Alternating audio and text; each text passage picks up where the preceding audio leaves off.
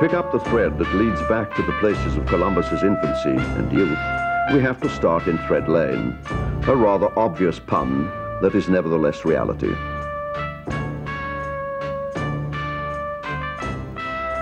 Today, arriving from Five Lamps Lane, you can see a sliver of the Cathedral of San Lorenzo, a sliver that grows the further up the lane you go. The black and white stripes that are the symbol of medieval Genoa, which built its monuments by alternating the white Apuan marble with the dark stone quarried in her own hills.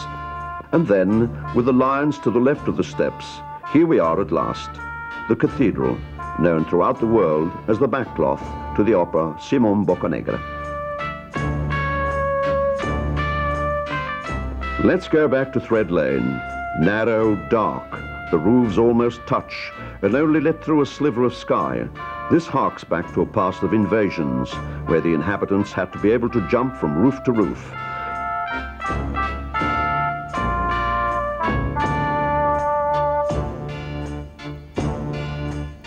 In these buildings in Columbus's times, there were booksellers and dealers in nautical charts and navigational instruments.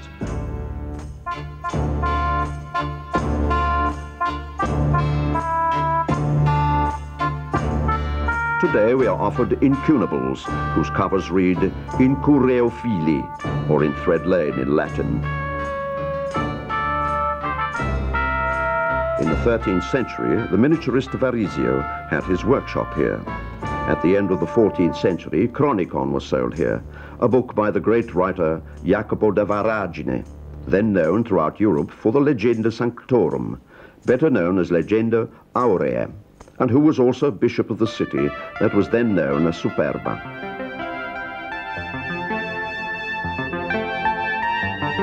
But why are we letting the thread we picked up in Thread Lane be torn from our hands? Perhaps because of the north wind. Let's sweep over Genoa and western Liguria from above, and from the Riviera move inland to Moconesi. At the end of the 14th century, Columbus's forebears, his great-grandfather Antonio and his grandfather Giovanni, lived right here at Moconesi, in Volfontana Buona, where it may be that the family originally came after leaving the Piacenza region, coming up back what was then called Via del Pane, or Bread Road. The villages of Fontana Buona were already in existence. Sheep farming played an important role in their economy. They used the higher grazing lands and produced wool, which was then spun and woven in the villages. But the land was miserly, a cat perhaps, a little pile of wood, a vine or two, a patch of garden to hoe, images associated today with a humble, if not poor countryside, were the signs of an almost privileged lifestyle.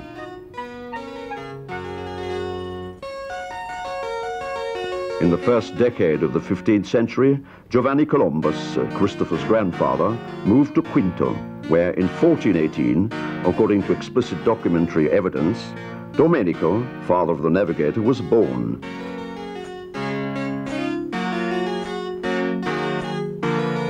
We don't know why the Columbus family moved from Moconesi to Quinto. Perhaps they were seeking social advancement, or hoped to find a milder climate for raising a more precious and profitable crop. Certainly not on account of the sea trade, as there was certainly no arbor in Quinto in those years. Whatever their reasons, the fortunes of the Columbuses and of the places associated with them exemplifies, in a way, the transition from a rural to an urban petite bourgeois civilization. This process was later to bring Christopher's father, Domenico, to Genoa. Here he continued to work wool, like his forebears, but also dedicated himself to trade and took part in the local politics of Campo Fregoso, or Fregoso. And thanks to this, he became custodian of the Porta del Olivella.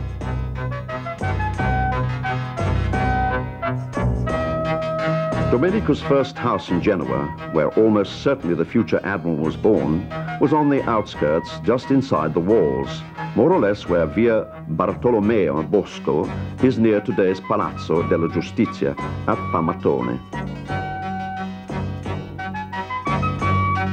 Domenico Columbus led the modest life of a new immigrant, but improved his lot by marrying Susanna Fontana Rossa, whose family owned small properties at Ginestrato in Val Bisagno, an extensively cultivated district then, but densely populated today.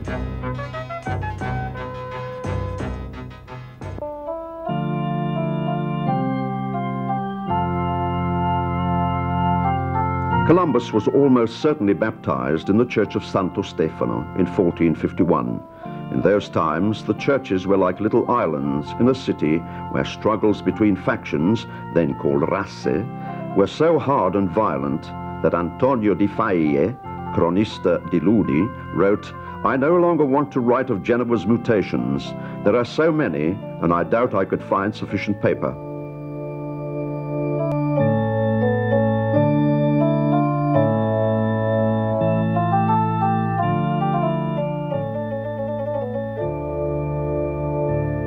Churches as islands, we were saying, in a whirlpool of tempestuous adventures. As a boy, and perhaps from his father, Columbus learned how the city managed to survive, if not unharmed, at least without suffering irreparable damage. The governorship of Jean Le Maingre, Marshal of France, also called Bossicole, and the dog-gates of the potent Fregoso family, with an interval under the rule of the Visconti, supported by the Adorno.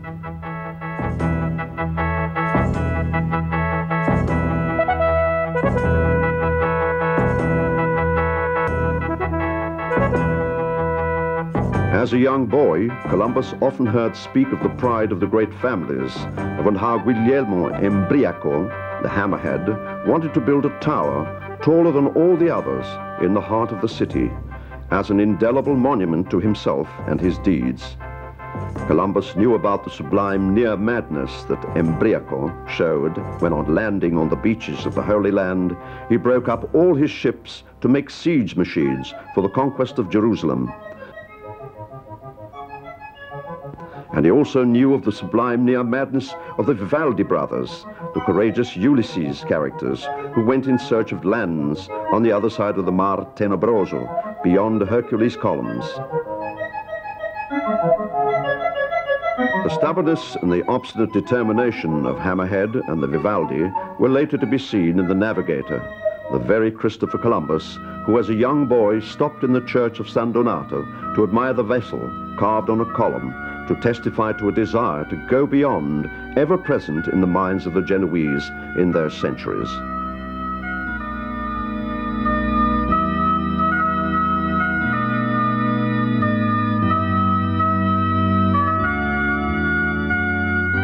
In another church, San Giovanni Battista del Paverano, the Pavien or Pavier of the French commentator Jean Dautin, the young Columbus probably contemplated both the stupendous nativity. Was he thinking of this when he later baptized the first settlement on the island of Hispaniola, La Natividad, and the heraldic griffin, complete with its noble crown, symbol of strength and pride? Perhaps it was in the old Pavien, today head office of the charity Istituto Don Orione, that the boy Columbus, with his brother Bartolomeo, learned the rudiments he then developed in the workshops of the Genoese cartographers and booksellers. Today, Genoa can boast perhaps the most extraordinary old city in Europe.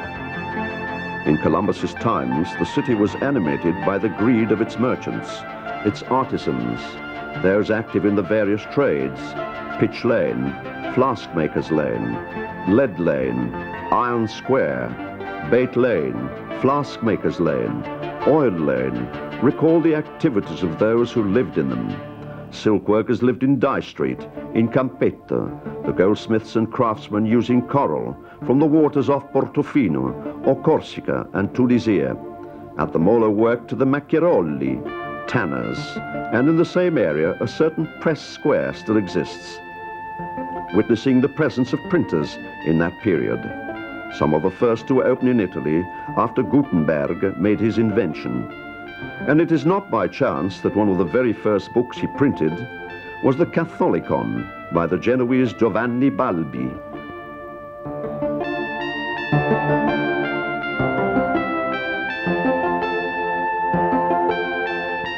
under the porticos of Sotoripa that were then adjacent to the docks worked shipwrights, caulkers, lantern makers, anchor makers, sail makers, oar makers, nail makers.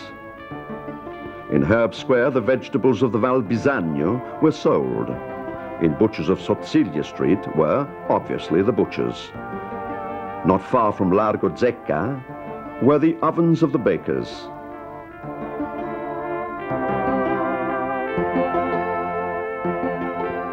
As a young man, Columbus spent many hours in these places where life bustled incessantly, rich with memories and glory.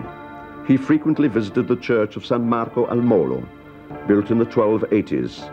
Giovanni Mauro da Carignano was once its rector, the author of a world map with the famous image of the Sahara, used by the Ligurian merchant Antonio Malfante when he traveled there in 1447, to establish trading relationships with the Arabs living in a group of oases between the Algerian coast and the valley of the Niger. Christopher had heard of Giovanni Mauro and Malfante, and Lanzarotto Malocello, who discovered the Canaries, and Antonio Danoli, one of the first navigators to reach Capo Verde.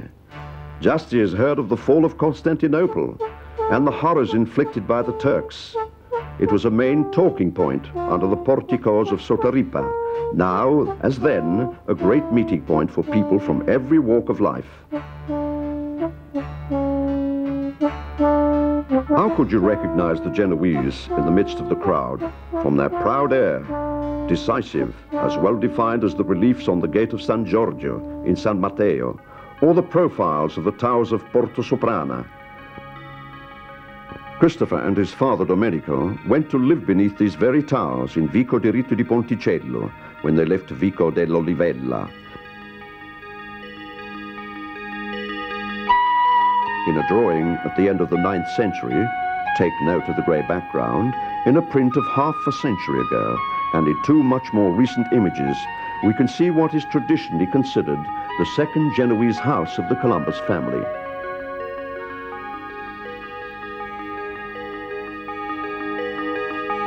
Who knows, perhaps Christopher learnt his pride, sometimes at the limit of his own exaggerated opinion of himself, looking at those towers built by his fellow citizens in 1155, when they enclosed the town within new city walls as a challenge to Barbarossa, to whom they had said brusquely, "We are not bound to pay tribute."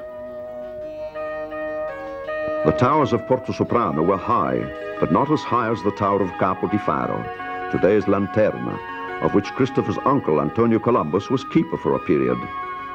Passing his childhood, and at least part of his youth, with his father and uncles, custodians of opposite points of the city, may have been one of the reasons that pushed the future navigator towards open spaces not bound by walls.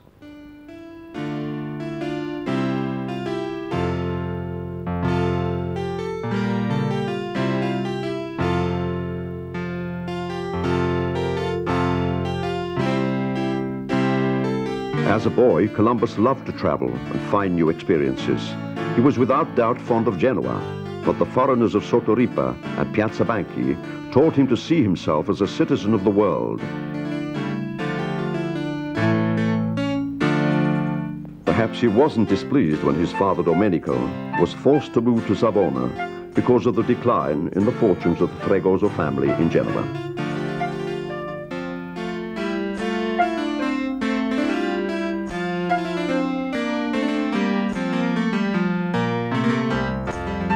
The Columbus family first moved to the district of San Giuliano, not far from the present cathedral, and the home of Leon Pancaldo. A few years later, they bought a house and holding in Valcada, in the countryside near Legino. The owner was Corrado da Cuneo, father of the Michele, who later accompanied the navigator on his second transatlantic voyage.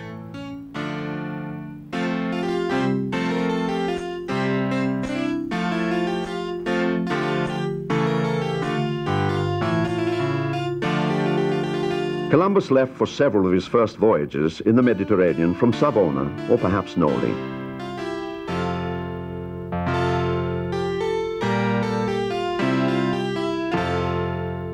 At Noli, a city built of stone and red brick, proud in the Middle Ages of its independence and its 72 towers, only 5 remain today, Columbus probably met other cartographers.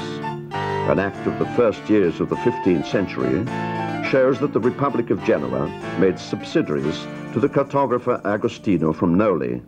It is almost certain that Columbus stayed in the Byzantine church of San Paragorio in the city of stone and red brick.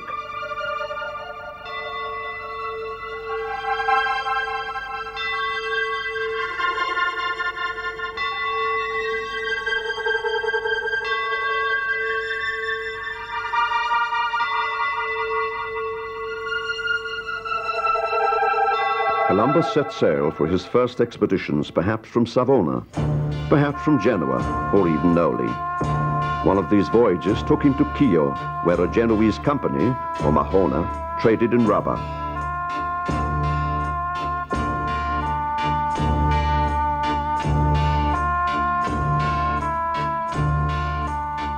Another led him to Madeira, on behalf of the Dinegros, to purchase a cargo of sugar, as is demonstrated by the Acereto document, so named after its discoverer.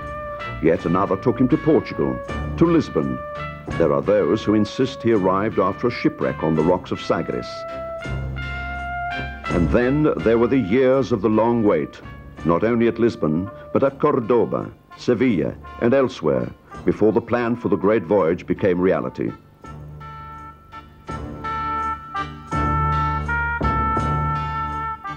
Some say it was an enterprise undertaken by Christopher Columbus, mainly out of greed for riches and honors that could be exchanged for gold. Nothing could be less true.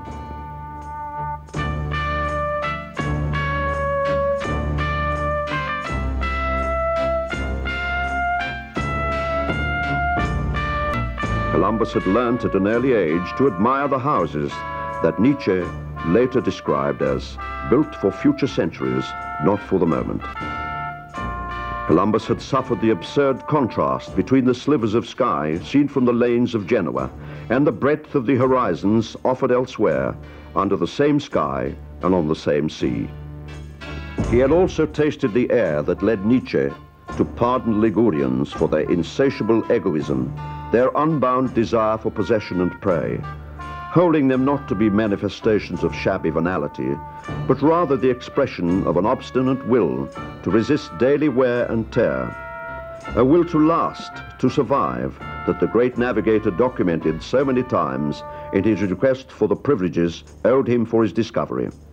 It was in those years of his infancy, adolescence, and youth, in these very places we have visited, that Christopher Columbus assimilated those constants of the Ligurian spirit that, over and above his place of birth, make him truly Genoese. But here the thread of our discourse is interrupted. To take it up again, perhaps we would do best to start again from Thread Lane.